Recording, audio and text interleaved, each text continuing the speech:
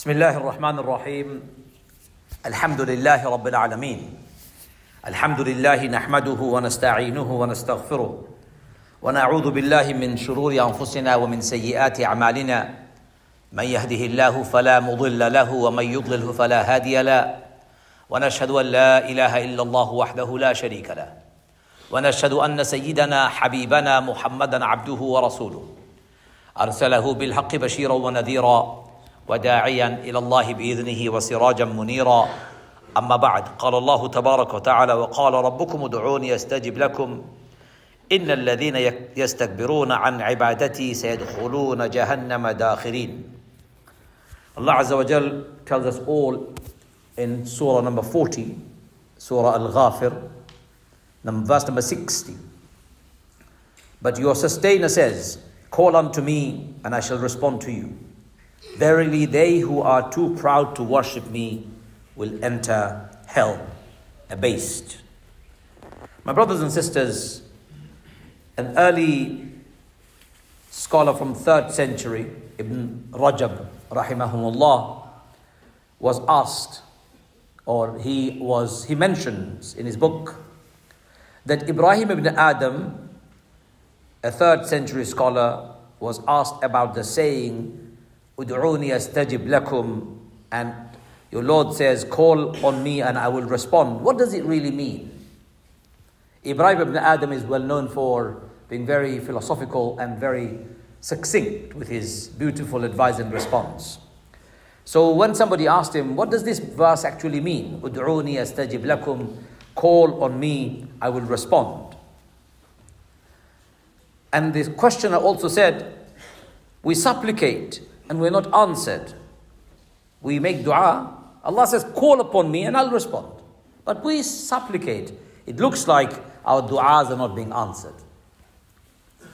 So Ibrahim ibn Adam said, perhaps the reason why your du'as or our du'as are not being answered in the way we would like it to be answered are as follows. Number one, you know Allah and yet you do not obey Him. Number two, you recite the Quran, yet you do not act according to it. Number three, you know shaitan, yet you have agreed with him to follow him. Number four, you proclaim that you love Prophet Muhammad sallallahu alaihi wasallam, yet you abandon his sunnah. Number five, you proclaim your love for paradise, yet you do not act to gain it.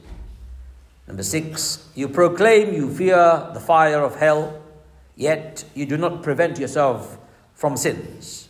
Number seven, you say indeed death is true, yet you have not prepared for it. Number eight, you point out the faults with others, yet you do not look at your own faults. Number nine, you eat of what Allah has provided for you, yet you do not thank Him. And number 10, you bury your dead, yet you do not take lessons from it. 10 golden advice given by Ibrahim ibn Adam for us to understand why perhaps our dua isn't being answered in the way we would like the dua to be answered, or simply dua is not being answered. There is a hadith of Rasulullah. How can Allah answer the dua of a believer when his earning is haram, when his clothing is haram, when his sustenance is haram, while his entire living is composed of haram activities? How can Allah respond to such people? So my brothers and sisters, in the context of the month of Ramadan, the month of forgiveness, month of dua, month of extra prayers, month of taqwa, month of saving our necks from the fire of hell, I'd like to bring to your attention perhaps why we should consider our own actions and our activities, and then ask why is our dua not being answered. So let's talk one at a time. You know Allah, yet you do not obey Him. You're a believer, you are here in this mosque. You would not have come to the mosque going through all the hardship of driving, parking, in the cold, in the rain. You come, doesn't matter what weather we face. We have seen the number of people grow, multiply. Subhanallah, from where we began with 500 people, now we have over 1,500 people praying Jum'ah with us. within a matter of 18 months. It shows the demand of our Muslim communities growing every day. Every mosque that opens, the demand outstrips whatever that there is. I remember East London Mosque, when it was catering for 3,000 people, it expanded to 5,000. And then it applied to the local council for further expansion because the congregation has grown. So they then extended to 10,000 capacity. On the day of the new mosque's extension opening, 25,000 people turned up. And the police officer said, I thought you'd just done an extension to accommodate the people, and yet we have to block all the side streets. And now they've done another extension, and it is still full. It is an infinite need for our community, I believe. Wallahi, this is a good sign, and we should celebrate it. But this should be coupled with a serious introspection of the quality of us and our belief and our practices. Not just robotic belief, not just robotic practices, but conviction based on yaqeen, conviction based on certainty. I know Allah exists. I know, you know Allah, He exists. You know Allah knows and sees everything that you do. You know Allah is aware of everything and everything that you think or you don't even think. Allah is omnipresent. Allah is omniscient. Allah is omnipotent. We believe in all of those. Yet, do we obey Him in His totality, in the totality that we are supposed to obey? As Allah says in the Quran, "Udkhulu fi silmi kaffa, wa la tattabi'u khutwati shaytan, innahu lakum aduwwun mubin." Enter Islam completely and fully, and do not follow the footsteps of shaitan, for shaitan is your open enemy. My brothers and sisters, ask yourself this question. Do we truly obey Allah? Do we truly take Allah's advice and Allah's orders seriously? Or do we cherry pick between the ones that suit us and the one that doesn't suit us? We pray 5 times a day, and yet we'll get into fist fight outside over food and arguments. We pray 5 times a day, we backbite and slander, swear and gossip.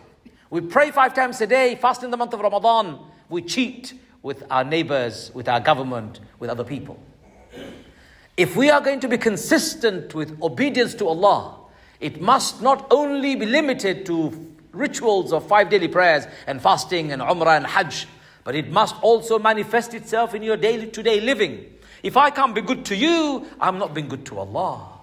If I'm not decent with you, I'm not being decent with Allah. If I'm not being honest with you, I'm not being honest with Allah. If I'm cheating you, I'm cheating Allah. Rasulullah said, "Man ghashana falaysa minna." Whoever cheats isn't part of my ummah. And yet, my brothers and sisters, there are people who pray 5 times a day. There are people who go to Hajj and Umrah every year.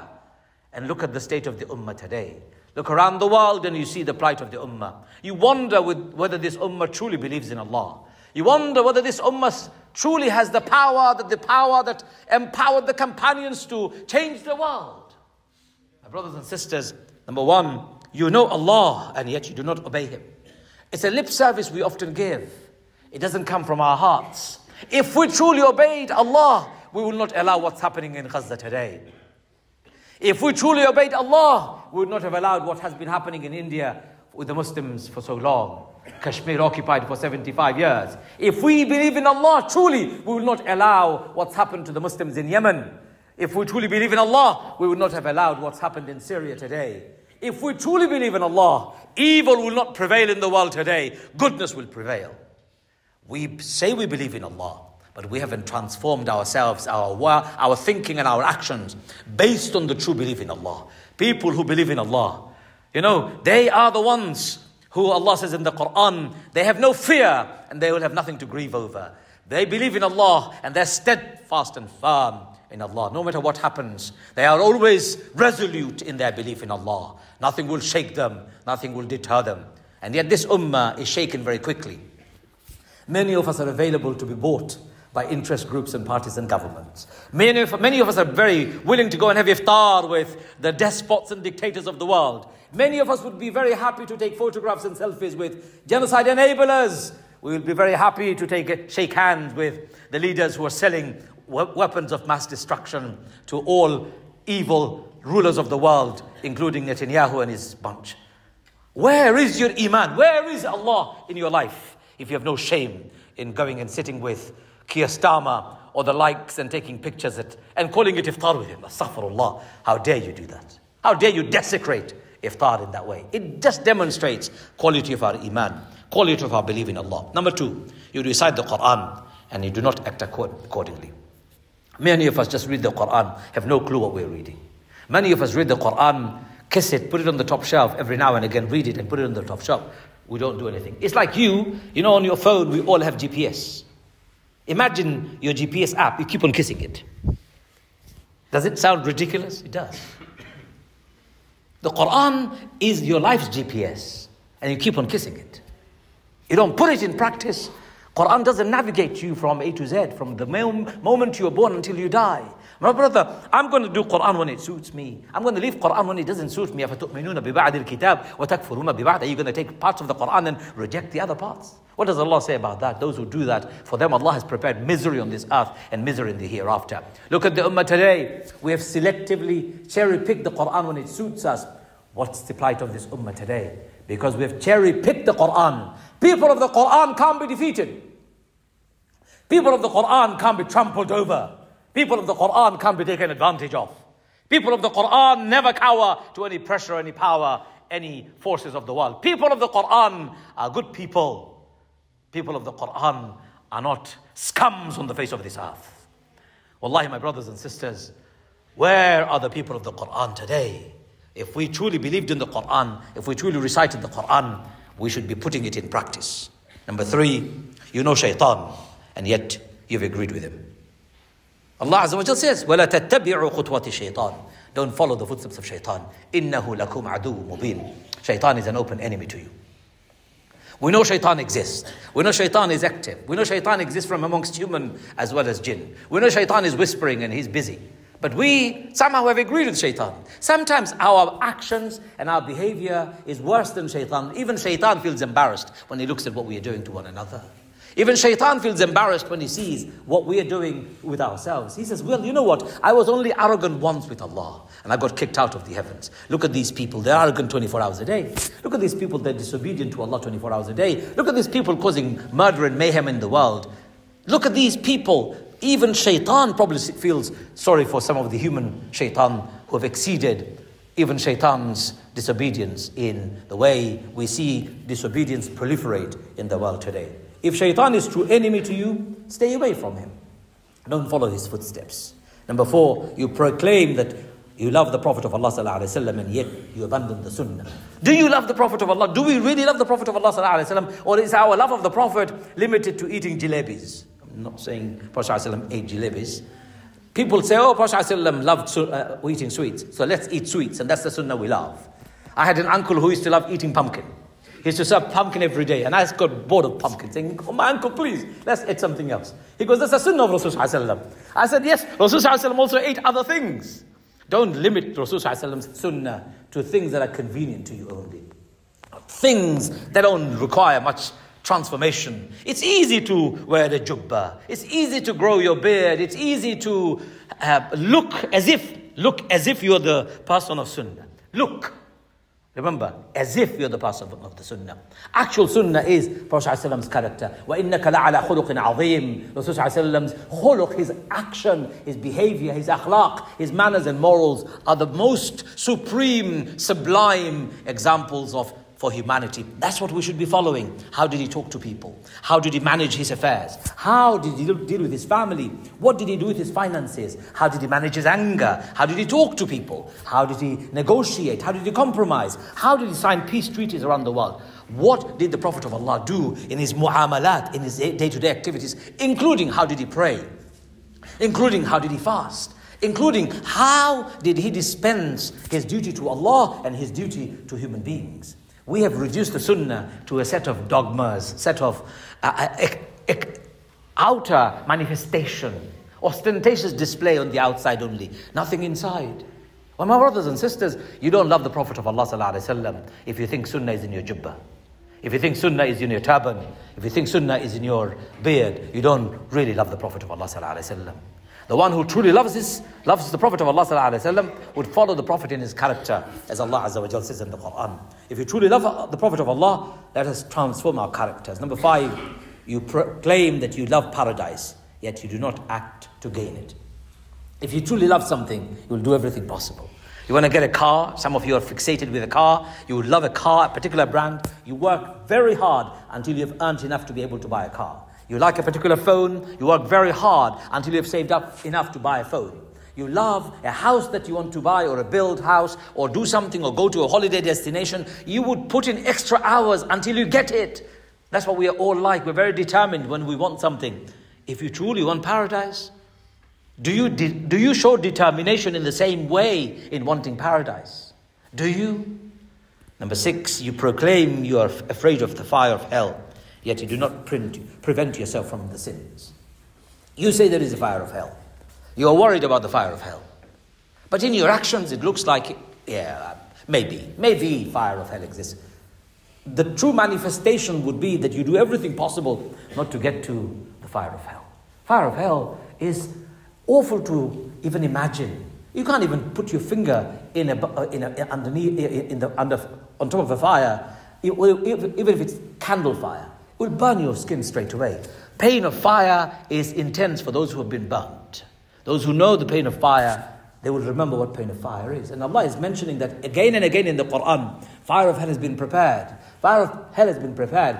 وَقُودُهَا النَّاسُ وَالْحِجَارَةُ وَعُدَّةَ الْمُتَّقِينَ. Allah Azza wa Jal says, it is very important for you and I to remember that the fire of hell has been prepared. And if we are the ones of Allah conscious, you will stay away from the fire. You will do everything. And Allah Azza wa Jalla has taught you and I the dua for the last 10 nights of Ramadan. Allahumma innaka afuwun tuhibbul afwa fa'fu anni. Allahumma innaka afuwun tuhibbul afwa fa'fu anni. Ya Allah, efface all my sins from my record. You love effacing. Please efface them. Don't leave anything on it. My brothers and sisters, we love paradise and we detest fire of hell. Let's act accordingly. Number 7, you say, indeed, death is true, yet you have not prepared for it. One of our friends, wallahi, is a non-Muslim. One of our good friends, actually, he's a non-Muslim. His father is suffering from dementia.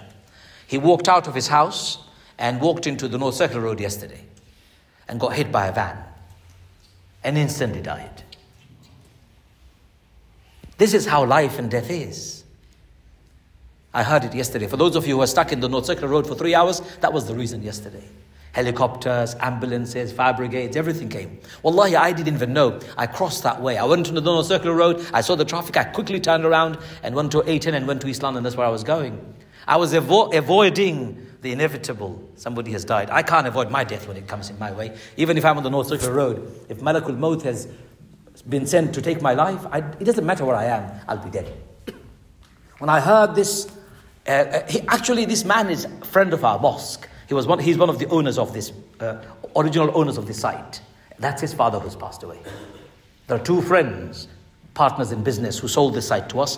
One of the partner, when I heard it, it was such a shock, such a kick. But don't we see death every day? Don't we hear about death every day? And yet we don't prepare for death ourselves. What does it mean to be prepared for death? Means I'm ready to face Allah when I'm dead. Are we truly ready to face Allah when we are dead? Ask yourself this question. Are you truly ready to face Allah if you were to die just now? Literally now. If Malakul Maut came to you, are you ready to face Allah? My brothers and sisters, month of Ramadan has been prepared for you to get ready in every way possible. And we don't take it seriously because it's a lip service for most of us. We see the dead. We bury them with our own hands. But we don't learn from the dead. We don't learn to be prepared for it. May Allah forgive us for our mistakes. May Allah enable us to understand the concept of dua and why dua is not being answered. And may Allah make us all come back to the right path and stay on the right path, determined to follow the sunnah of our beloved Prophet Muhammad sallallahu alaihi wasallam and be the devout servant that is needed for our du'as to be accepted. Wa akhir da'wana and alhamdulillahi rabbil alameen.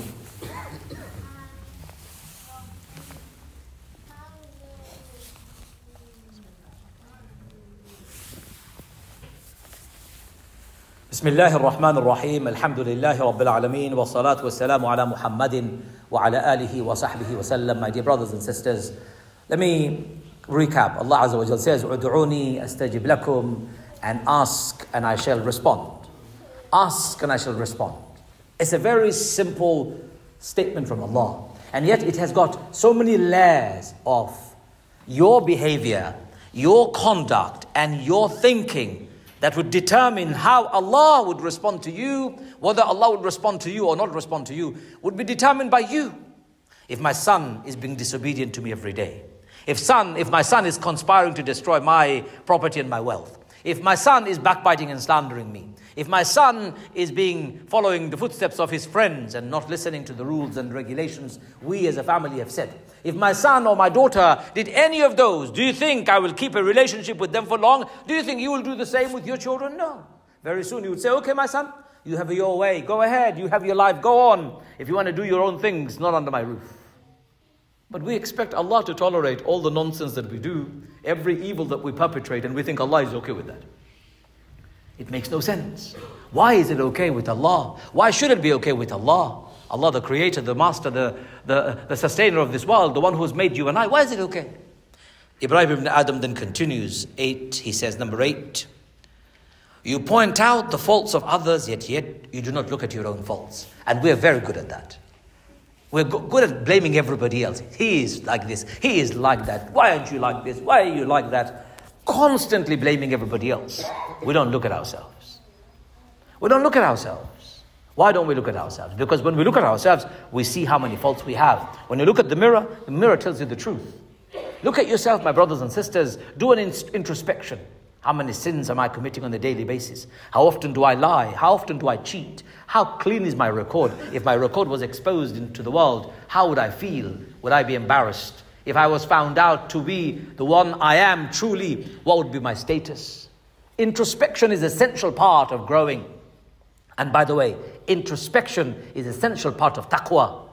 If you can't evaluate yourself, you can't stand in front of Allah and ask for forgiveness. Part of it, asking for forgiveness, is to evaluate yourself. Ya Allah, I've done this sin, please forgive me. I have done this wrong, please forgive me. I've done this injustice, please forgive me.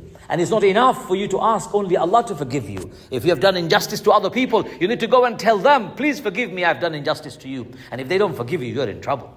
You're in trouble. And they have the upper hand. They can demand anything they want. And you may have to do it. Because you've been the unjust one. If you've been backbiting, just look at it this way. If you've been backbiting about somebody, the person you've been backbiting about, you need to go and apologize to that person for backbiting. How many people have you been backbiting in your life? Who are you going to go and reach? How many people are you going to go and say sorry to? How many people have you been gossiping about? How many people have we been cheating with or cheating against or all sorts of other things that we've done? Asking Allah to forgive requires you to ask others to forgive and look at your own self and do evaluation of your own faults before you blame others. Number 9, you eat of what Allah has given you and yet you don't show any gratitude. Show me a food that doesn't belong to Allah. Show me a food that doesn't come from Allah. Show me a food that doesn't have its sources in the nature that Allah has created. Even the GM food, they still have to borrow an element from the nature to be able to replicate it genetically. And even if they create it artificially, it's nothing similar to what Allah has made naturally, abundantly available. Every bird that leaves in the morning comes back with stomach full. Every fish that swims through the oceans and the seas and the rivers eats its fair share of meal. Nobody stays hungry. They are grateful to Allah all the time. You and I are not grateful to Allah, and therefore many are hungry and many are overeating and many are obese and many are starving. Many are famished and many are too fat. Because we are ungrateful, because we are imbalanced. We are a people who are gluttonous on one hand and selfish on the other hand. We don't care about other people. And Allah's advice is, be grateful for the food that you have. And part of gratitude is, don't eat too much. And month of Ramadan teaches you and I that. Don't eat too much. Let me ask you a question. Have you lost weight in the month of Ramadan? Don't answer me. But if you haven't lost weight in the month of Ramadan, something has gone wrong. You have not truly understood the concept of Ramadan. Ramadan is about reducing the amount of food you eat. Ramadan is about constraining yourself from eating too much. Ramadan is about learning self-restraint so that you don't eat wrong food, wrong time, excessively. Ramadan is all about learning all this and being grateful to Allah for what He has given. And finally, number 10, you bury your dead and you do not take any lessons from the dead. You buried them. What's the lesson you take from the dead? You will be there one day. When you bury your dead, what lesson should you be taking? The dead has no clothes, just 3 pieces of shroud. That's it. That's all you will have. Doesn't matter whether you're wearing Rolex watch whether you're wearing Armani suit or whether you're wearing Gucci bag. It doesn't matter what you have on this earth. These are part and parcel of this earth. Frivolous material. They will not go with you in your grave. Why chase these material? Why obsess yourself with these? Why? What is the gain? What is the gain? It's called feeding your ego. It's called feeding your ego. And the more you feed your ego, the more distant you become from the realities of death. You bury your dead and you don't take lesson from your dead. And that is, the dead can't speak, can't move, can't do anything. The dead is dead. There's nothing they can do. You bury your dead and you don't learn lesson from the dead. And that is, this person who has died has nothing else to do. The whole world can come together. They can't benefit the dead. They're dead, finished. The record's closed. Dunya is closed. We don't learn from it. We bury the dead. We don't learn from the dead that this life is temporary. We are only here for a fixed period of time. We don't know how long we have. And yet we are going at 100 miles an hour. We will die any second. Any minute we'll be dead. And we don't learn from it. We live on this earth as if we'll never die. We live on this earth as if this is permanent. The temporary nature of life, my brothers and sisters, must be learned from the dead. So to finish off, today's reminder for me and for all of us, month of Ramadan was the perfect opportunity to shape yourself, to train yourself, to become better and to become more dignified and more honorable, like we should be, as Allah Azza wa Jal says in the Quran. We are human beings made with honor and dignity because we're intelligent, we have a brain, we have capacity to decide between right and wrong. Using all of those innate capacity, rise human beings, become the human being you're supposed to be. Stand for the truth, stand for justice and fairness, and be with Allah, and remember Allah's presence in your life. For taqwa is the essence of a believer, and taqwa makes you a person who does not allow evil to proliferate. And yet this ummah allows evil to proliferate. This ummah has not gained taqwa. Every year they get the opportunity to take taqwa, but that they don't have taqwa within them. My brothers and sisters, to finish off, month of Ramadan is about to leave us. We don't know whether we will be alive for another Ramadan. I feel sorry that Ramadan has gone. And I don't know whether I've made the maximum and the best of the month of Ramadan. I don't know whether you have or not. But please do evaluation before it goes. You've got 3 or 4 more days to go. 27th night is tonight. And then maybe 3 nights or 2 nights and the Ramadan is over. Whatever you're doing, please make the last attempt to ask Allah to forgive you. Make the last attempt to consciously come back to the right path. Make the last attempt to make a promise that I will remain steadfast and resolute on my path. Ya Arhamar Rahimin, Ya Akramul Akramin, forgive us, Ya Allah. Forgive us, Ya Allah. Forgive us, Ya Allah. Allahumma innaka afuwun tuhibbul afwa fa'fu anni. اللهم إنك عفو تحب العفو فاعف عنا اللهم إنك عفو تحب العفو فاعف عنا يا أرحم الراحمين. You are the eraser. You love erase all our sins, Ya Allah. ربنا ظلمنا أنفسنا وإن لم تغفر لنا وترحمنا لنكونن من الخاسرين. يا أرحم الراحمين, we have wronged against ourselves. Ya Allah, forgive our mistakes, Ya Allah. If you have no mercy on us and if you don't forgive us, we'll be lost, Ya Rabb. يا أرحم الراحمين يا أرحم الراحمين اللهم أجرنا من النار اللهم أجرنا من النار اللهم أجرنا من النار وأدخلنا الجنة مع الأبرار يا عزيز يا غفار يا أرحم الراحمين. Save us from the fire of hell, Ya Allah. Save us from the fire of hell, Ya Allah. Save us from the fire of hell, Ya Allah. And grant us paradise, Ya Allah. Grant us paradise, Ya Allah. Grant us paradise, Ya Arhamar Rahimin. Ya Akramul Akramin, in this blessed month of Ramadan, enable us so that we can gain taqwa for the remaining days, with the remaining days, Ya Allah. Ya Arhamar Rahimin, protect our families, Ya Allah. Unite our hearts, Ya Allah. Bring us together, Ya Allah. Bring our hearts together, Ya Allah. Ya Arhamar Rahimin, free Al-Aqsa from occupation, Ya Allah. Free Gaza from the war, Ya Arhamar Rahimin. Free Gaza from the oppression, Ya Allah. Free Gaza from the injustices, Ya Allah. Ya Arhamar Rahimin, remove all the oppressors of the world, Ya Allah. Destroy the oppressors, Ya Allah. Ya Arhamar Rahimin, remove the tyrants and the despots from all the Muslim countries, Ya Allah. Ya Arhamar Rahimin, remove the Muslim rulers who are despotic and illegitimate, Ya Allah. Ya Arhamar Rahimin, and replace them with better people, Ya Allah. Ya Arhamar Rahimin, make this ummah the best of ummah, Ya Allah. Return all of us to your deen, Ya Allah. Make us understand your deen, Ya Allah. Enable us to love you, Ya Arhamar Rahimin. Enable us to love your Prophet, Ya Allah. And enable us to follow your deen, Ya Arhamar Rahimin. ربنا تقبل منا إنك أنت السميع العليم. Ya Arhamar Rahimin, give shifa from your shifa for those who are not well, Ya Allah. Give shifa from your shifa to those who are not well, Ya Allah. Ya Arhamar Rahimin, have mercy on those who have passed away, Ya Allah. Ya Arhamar Rahimin, we make special dua for our parents, Those of us who have lost our parents, have mercy on their souls, Ya Allah. رب ارحمهما كما ربياني صغيرا رب ارحمهما كما ربياني صغيرا رب ارحمهما كما ربياني صغيرا يا أرحم الراحمين. Protect our families and make our children the apple of our eyes, Ya Allah. ربنا تقبل منا إنك أنت السميع العليم وتب علينا يا مولانا إنك أنت التواب الرحيم. إن الله يأمر بالعدل والإحسان وإيتاء ذي القربى وينهى عن الفحشاء والمنكر والبغي يعظكم لعلكم تذكرون. فاذكروني أذكركم واشكروا لي ولا تكفرون. والله يعلم ما تصنعون. أقم الصلاة.